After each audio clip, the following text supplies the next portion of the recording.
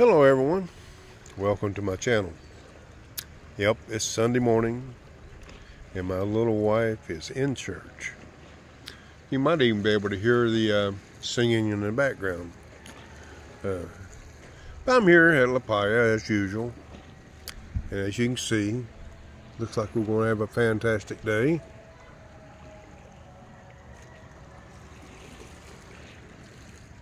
And there's a star.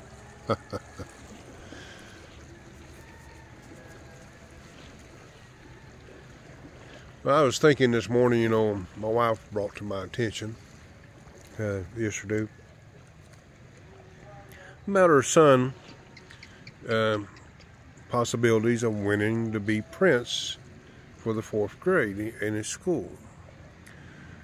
For this year's program, the proceeds are to be applied to not only painting the school, but hopefully getting internet for the school. So we don't know how that'll go. We just have to see. They just have to see how much money they actually put together. But also, in the process, my son's possibility of winning, Gracie informed me there is one other child that might have a better chance. His parents are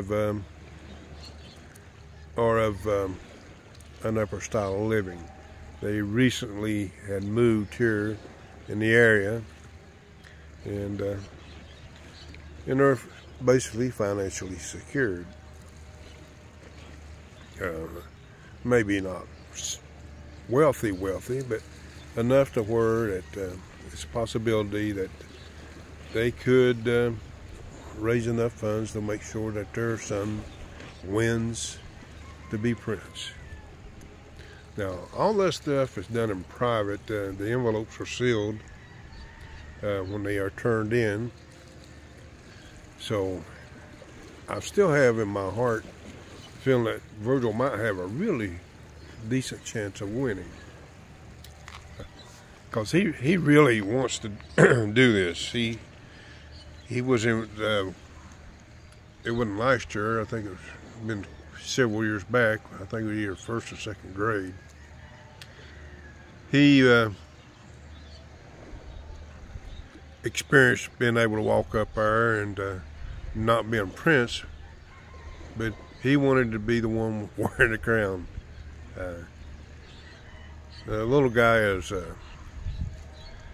I'm really proud of him because he's not so shy.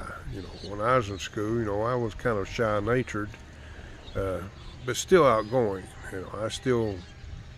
I didn't get to run for Prince or King or anything like that. But I wasn't that shy. But I'm proud of him for not being very shy. That's a good thing. I really believe it will help him in life. I'm going to stand up here. Such a beautiful morning. But also, I'm looking at the outcome of the school getting something that's actually necessary. And the teachers have been using their phones to download school programs from home and so forth.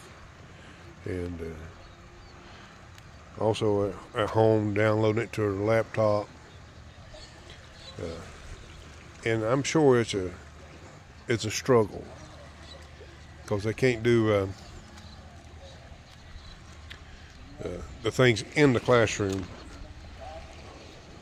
that be more efficient.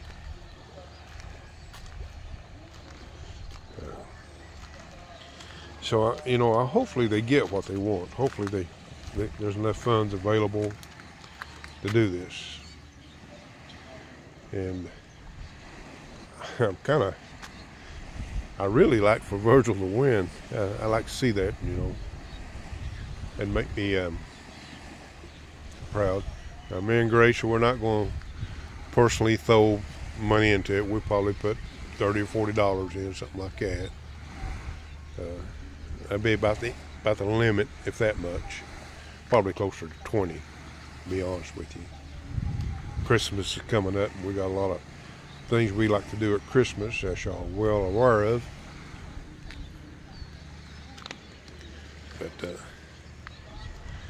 that's what's on the agenda.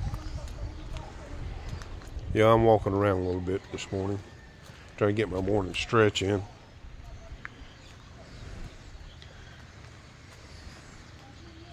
You know, I was thinking about a time years ago when my daughter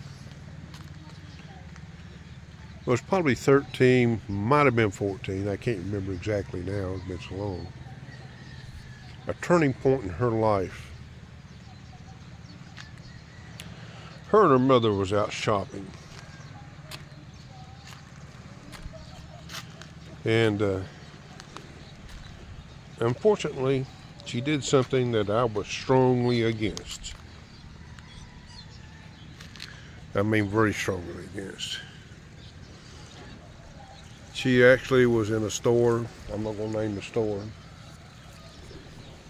and she stole a pair of earrings. They wasn't expensive. They was only about, I think, around $6, something like that, in that area. But when I found out about it,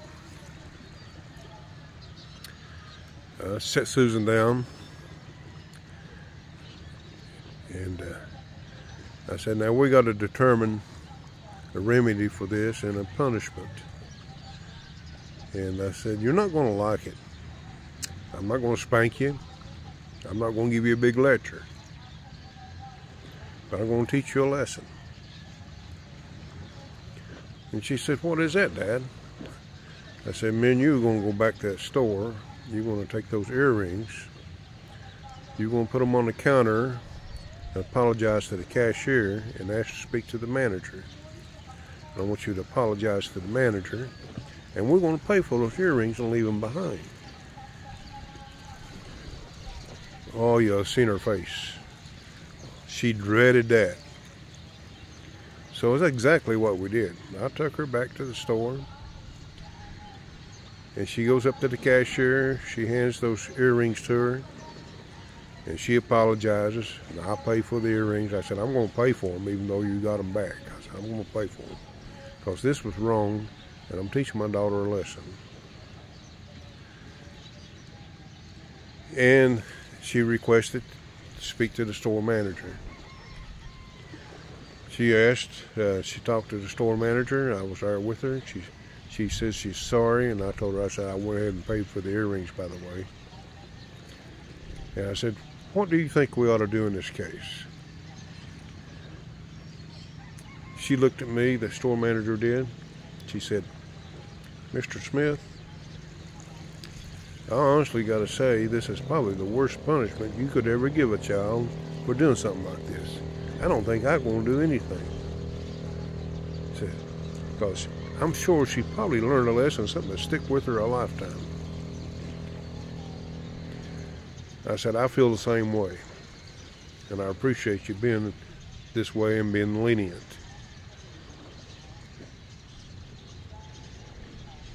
Anyway, to this day, Susan has never done anything like that again, and she's been a very productive person. She's got work ethics similar to mine.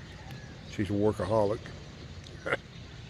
Right now, you know, she's actually doing work at home, work online at home, and taking care of her husband's grandmother at the same time.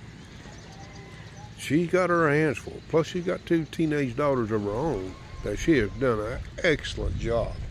I mean, my grandbabies, well, they're not babies anymore, 15 and 16, they are excelling in school. I'm so proud of them because they're doing something that I couldn't apply to my own daughter for, I'm not going to get into details, but I wanted my daughter to do well in school.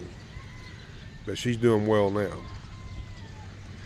But anyway, folks, you've heard me rattle on and going about a life event and so forth. If you watched this far, Enjoy your day, and don't forget to subscribe. And thanks again.